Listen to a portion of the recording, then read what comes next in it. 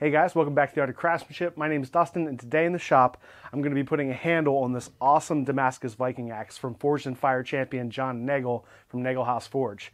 Now he reached out to me to see if I would put a handle on it, and he sent over this really beautiful piece of Cocobolo. So I'll be using this. I'm going to do a straight taper and a little bit of a flare at the end. I'm going to do a little bit of a leather wrap at the top once we get it on. And I'm going to get started, but before I do, I'm going to send you over to John to tell you a little bit about how he made this Viking axe. All right, so this Viking axe is made up of 3 different types of steel. We've got 15N20, that's a high nickel, that's that bright shiny steel. We've got 80 CRV2, that's going to be the darker steel you see in the edge. It's a high vanadium, so it's real tough stuff, great for Damascus and high impact type of weapons. And then I've also thrown in some spring steel. That adds a little bit, a different layer of contrast in the pattern. So you're going to have a bright shiny steel, you'll have a real dark steel, and then the 5160 is going to be kind of a gray. So we'll have 3 different colors playing in this pattern. It's 75 layers total, forge welded together in a pretty simple billet, and then I ground in kind of a crisscross raindrop pattern, drew that out, and that kind of makes all those layers come to the surface and interact with one another and stuff like that. Looks really, really cool, kind of like a camouflage pattern if you ask me. Then it was just all grinding on my 2x72s. A lot of hand filing on that eye, as I'm sure you can imagine. These axes, they take a lot of work, even though they're small. They are pretty intense in terms of the amount of production and labor that goes into them. Really looking forward to seeing what you do. Really appreciate your help on this project, and we'll be looking forward to that video. Thanks, man. This piece of Cocobolo is 24 inches long, and I want to trim it down to 20 inches to start with because I want the handle to be about 19 to 19.5 inches to the top of the eye where it's proud, so I can wrap leather around it there. Now this has really beautiful grain down here at the bottom, and so I don't want to cover that up, so I'm going to leave that at the bottom of the handle where your hand is and where it's just raw wood so you can see that beautiful grain, so I'll trim it off from the top. Now again, I want to get it down to 20 inches. That way this axe head will be right at about 18.5 or 19 inches.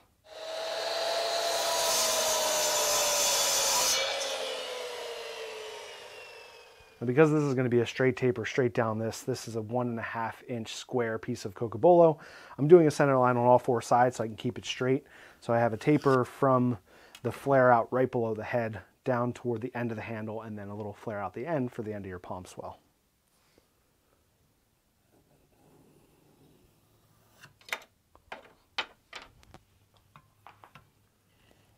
I'm going to be putting the axe head and eye along this way.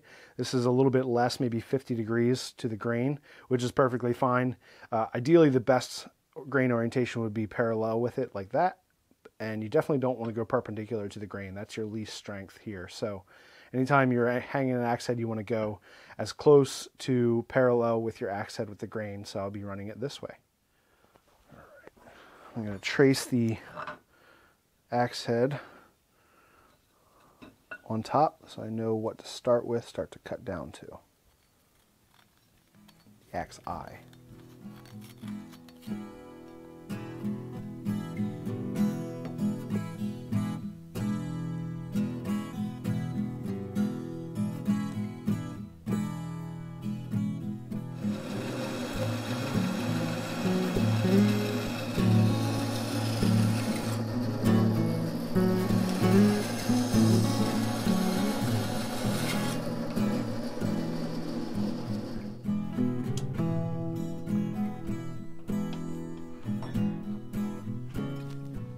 Now that I moved over to the vise, I'm going to be doing some hand work. I'm going to start out with the draw knife to get this shape down to that general shape of the eye, and we'll test fit it. Once I have it kind of test fit, then I'll start using the Shinto rasp and the half-round rasp and the 4-in-1 to really get it down to a really nice, clean, tight fit.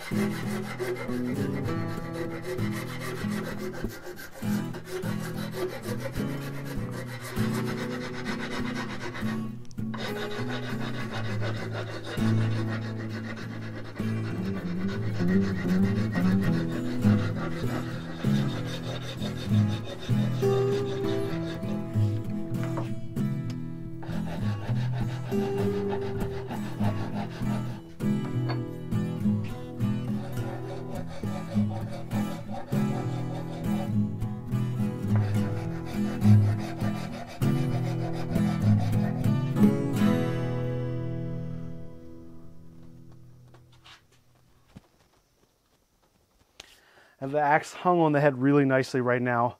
It's seated and fitted really well, but I do want to pull this axe head off and just do a slight chamfer at the bottom of the eye. Now the bottom of the eye is really sharp right now and it's cutting into the wood. So I'm just going to round it just a little bit so it wants to wedge down on. That way when I hammer it from the end, it'll really seat it nice and tight.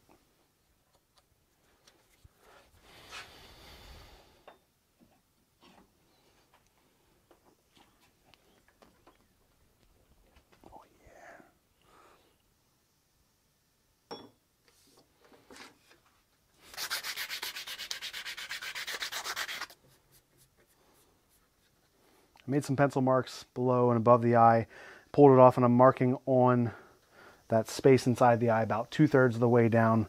That's how far I want to cut my kerf, and that's how far I want my wedge to go.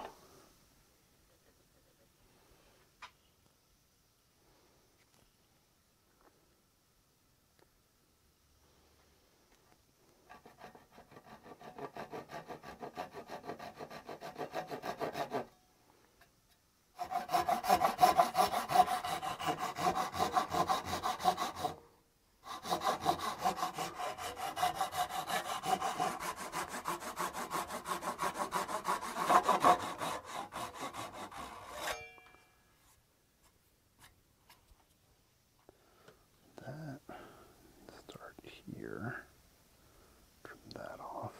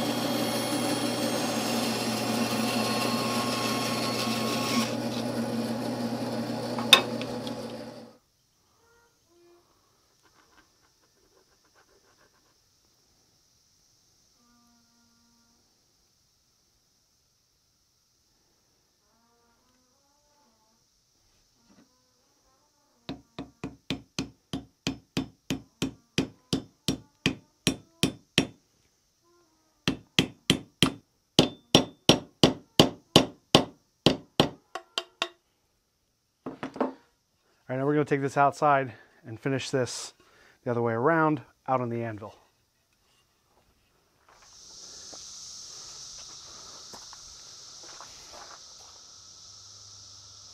Just halfway, okay.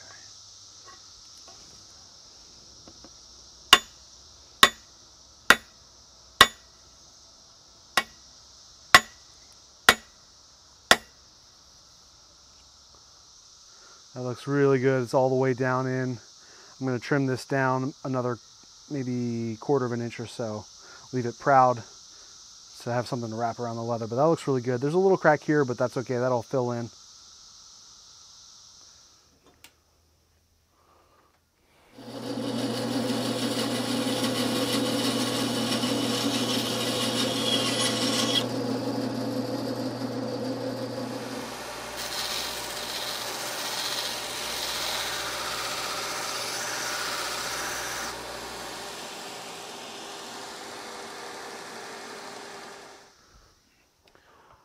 I just had visions of me grinding this handle and hitting the really nicely etched, clean axe head with the grinder belt. So before I do any of that, I'm going to tape the head up to protect it from any little mistakes or errors I might have in touching this with the grinder belt.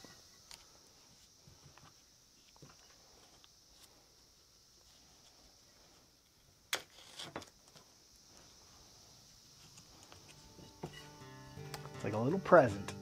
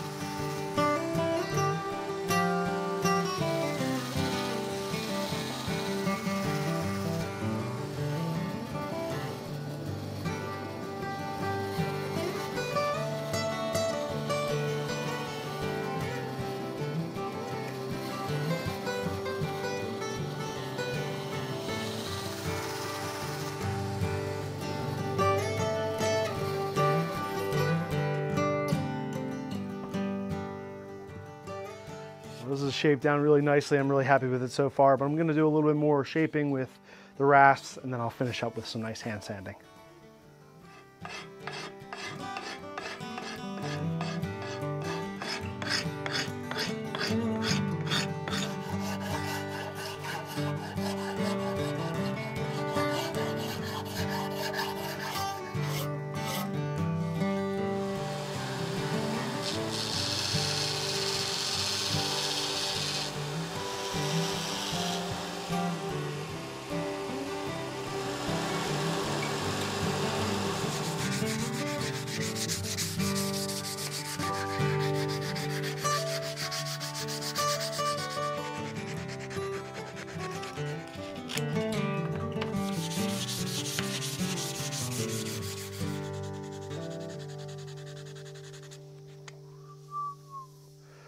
Feels very nice. It's looking really good. We're gonna go put a single coat of oil in this now, and then we'll do the leather wrap at the top.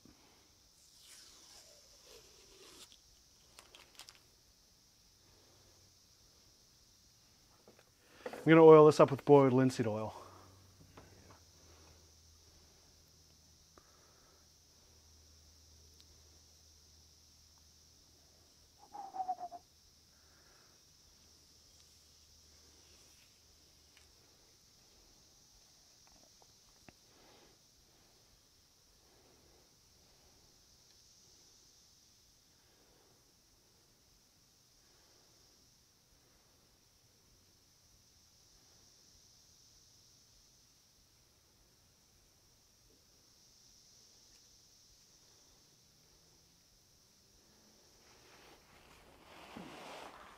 And I have some 3 to 4 ounce leather here. I'm going to use this, but I need to cut a long thin strip to do the leather wrap on the top of the handle.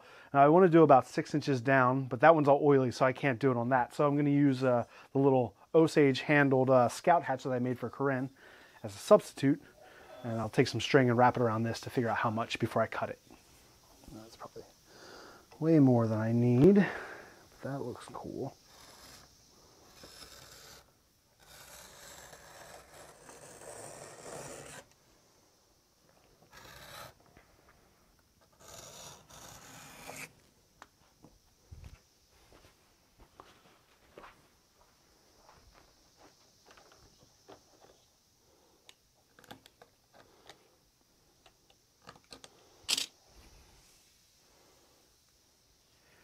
I'm going to be using a bison brown leather dye to get this a nice dark brown.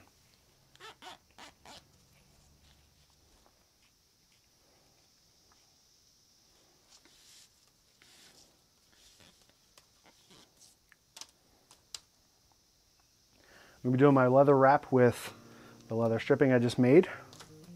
Some 2P10 activator, super glue, and a teeny tiny finish nail that I just made. Finish it off.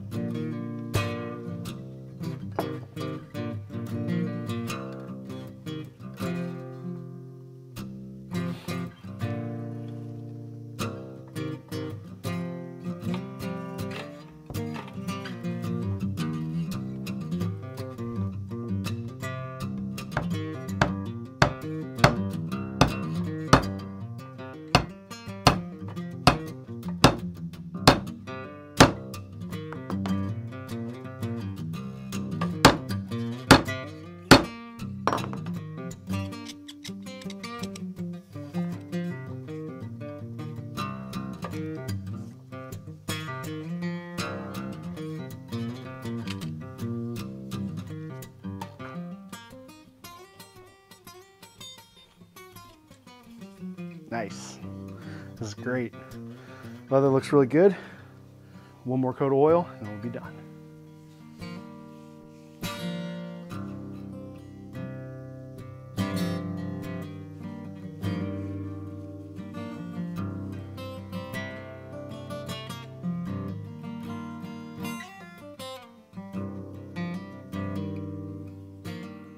All right, guys, well, I am super pumped with how this turned out. This just looks awesome. Nothing like a Viking axe to make you feel like a man. This leather work wrapped around the top, I just think looks really nice and not too over the top, kind of authentic and gives you some good grip. It just turned out really good. I love this Cocobolo as well for this handle. It's a beautiful pattern. It looks gorgeous, and the shape of it is really nice. It just fits in your hand really nice, and nice little palm swell at the end. And a beautiful wedge. I mean, everything turned out really good. I know this is going to be something that John's going to be really proud of, and his customers are going to be really happy with. I love this axe head from John. This is really beautiful Damascus and a gorgeous shape. Feels really good, 3/4 of a pound. If you want to see how John made this and check out all his other work, go check him out on Instagram at Nagel Haus Forge. I'll put a link in the description below, but John does some really awesome work, and he also does a lot of really fun live streams. So pop into his live streams and tell him I said, hey. This has been a blast. Make sure, if you guys haven't already, make sure you like and subscribe. You can check us out on Instagram at The Art of Craftsmanship and at The Art of Camera Guy. You can go over and support us on Patreon. And listen to our podcast. We actually have an episode with John talking about knife making and forged in fire and all that stuff. It's a great episode. Go ahead and check it out. That's it, guys. Thank you all so much for watching, and we'll see you on the next video.